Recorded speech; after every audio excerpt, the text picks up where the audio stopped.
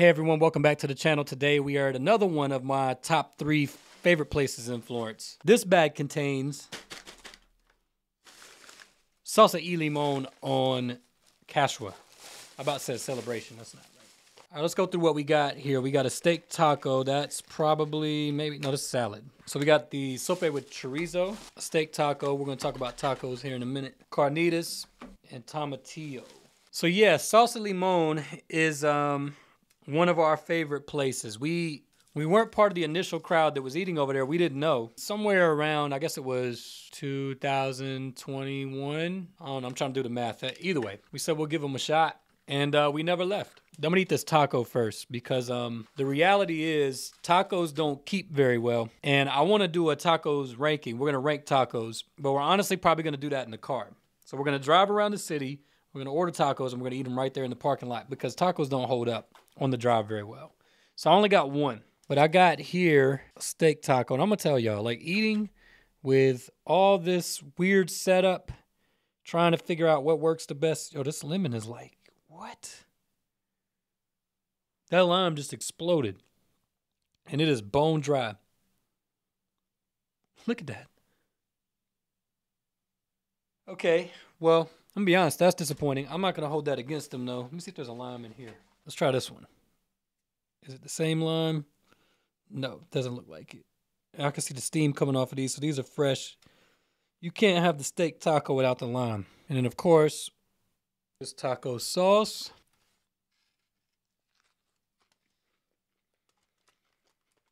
So there's a weird thing where for some people, cilantro tastes like dish soap, I've heard.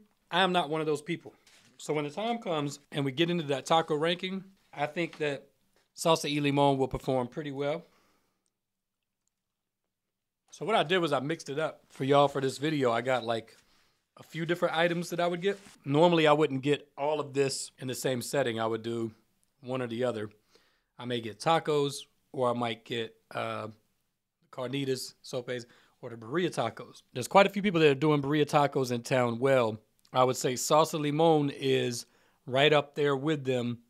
They do pretty good burrito tacos, but there's just no hope of those maintaining all the way back to here. Like they're gonna fall apart.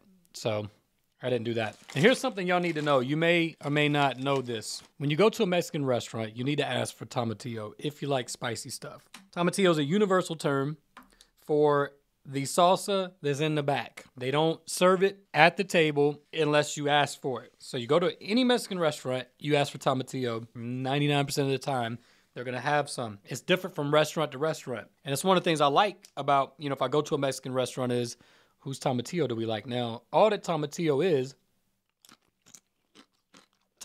a small little like green tomato. It grows basically in a shell, I would say. And that's the base for these sauces. So we make a lot of tomatillo at the house. There's infinite different ways you can make it, but it's basically the tomatillos, the variation or the combination of peppers of your choice, onions, garlic, all charred, whether they're broiled or done in the cast iron skillets, how we do it usually, and then cilantro, lime, salt, pepper, whatever, then you blend it all up.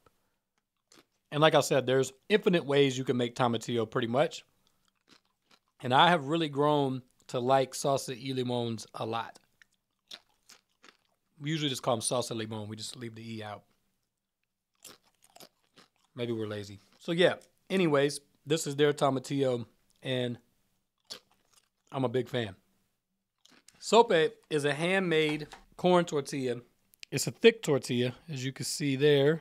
And then it's got lettuce, sour cream, cheese, and then the meat of your choice. These are $4.25, and today I got chorizo, which is my favorite one. The chorizo at salsa limon is excellent. Oh yeah, and beans. I forgot to mention there's beans on here too. Yeah, you can't go wrong with this.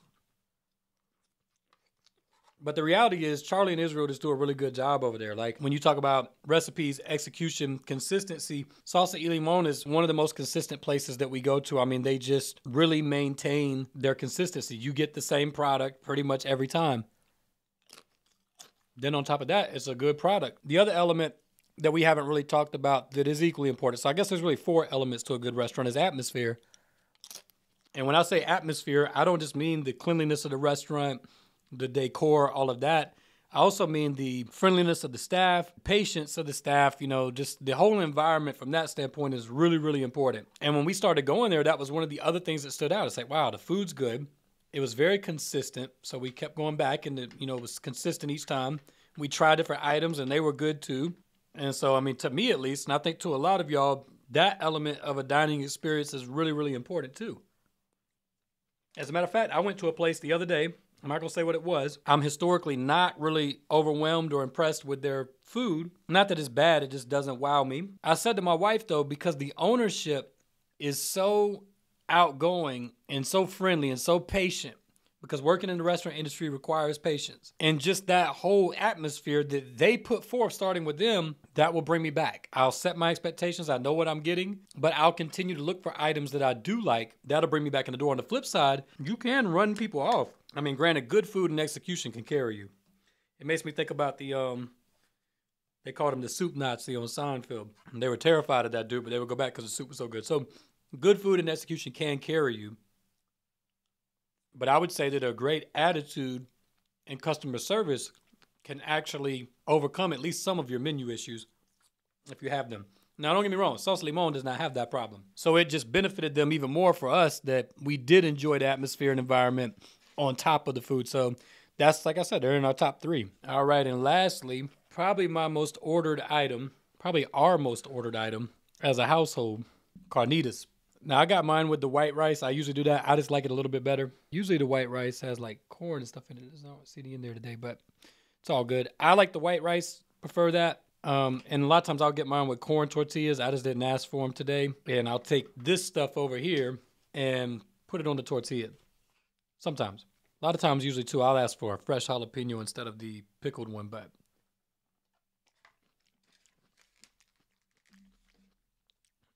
I wasn't really sweating it today too much. Now, if you don't know, carnitas basically is Mexican pulled pork, is what it is.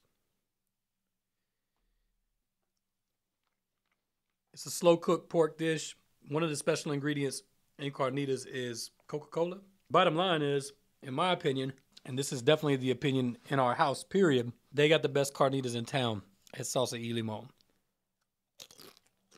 Which is probably why I order it so much. There's times where I'll go up there with intentions on getting something different, and I'll end up with this. This is like a default menu item, period. Not just there, but all in town. In those moments where we're trying to figure out what to get to eat, if we're just going to pick something up for dinner, and we're struggling to figure it out, there's a really good chance this is going to be the selection. They just nail it every time, man. Every time. A lot of the Mexican restaurants, their menus are pretty consistent across the board, or at least was that way for a long time in Florence. What Salsa y Limon did is kind of a hybridized menu. So they have the typical Americanized stuff, like chorpollo is something that it's like my go-to. If I'm trying a Mexican restaurant for the first time, that's an item I probably will get. That's a standard. So they've got that. They've got pollo bandito, all that stuff that you see. Of course, carne asada, like stuff that you would just normally see on your Mexican restaurant menus. But they mix it up too. So they've got like a cactus salad, which I've never seen anywhere else. I mean, locally, I mean. Of course, they've got the birria tacos. They've got regular street tacos, as you just saw an example of. They've also got a really good big burrito. So if you think your only 2 burrito options in town are Chipotle and Moe's, you might want to add theirs to your list. I usually would add the chorizo for $2. But like I said, I typically find myself getting this. I just keep coming back to it. So they're located on South Cashua, right by Celebration. And there's a lot of development going on in that area. Hopefully that will continue to be the case. There's a lot of houses being built over on that area of West Florence, just in general, and just an influx of people. So hopefully not only will that help to sustain really good businesses like this one, but also will spur the development of new businesses as well. So yeah, I just wanted to do this one today. I know that there's quite a few popular Mexican restaurants in Florence, but as for us in our household, Salsa y Limon on Cashua is at the very top of the list. So shout out to Charlie and Israel for doing a fantastic job. We appreciate y'all. If you're the type that's, in the area and you're married to one place and you've never been to Salsa y Limon, I highly recommend you go over there and try them out. And look, man, that brings me to a point. I'm going to say this real quick and then we'll be done. Some folks out there need to lighten up. You don't make any error because you go to different places, even if they have the same kind of food. For one, 9 times out of 10, if you have 2 different restaurants that specialize in the same type of cuisine, say 2 Mexican restaurants in this case, and you go all the way down the menu and try the items at both restaurants, I guarantee you that the most likely scenario is you're going to find some item that you prefer at this restaurant over that one and vice versa. And now you have reason to go to both places because you found something that you like. So for one, that benefits you. But for 2, that benefits the whole economy of the restaurants in the community. So some of this, oh, I'm loyal to this place over here, so I'm not going anywhere else and I'm going to speak down on other places. Like, are they paying you? If they're not paying you, please stop doing that. If they are paying you, then, you know, I get it. They're paying you. But as far as I know, none of us are getting paid by these restaurant owners to promote their restaurant. So if you like a place, then just say what you like about it. But you don't have to have a loyalty to one restaurant at the expense of the other.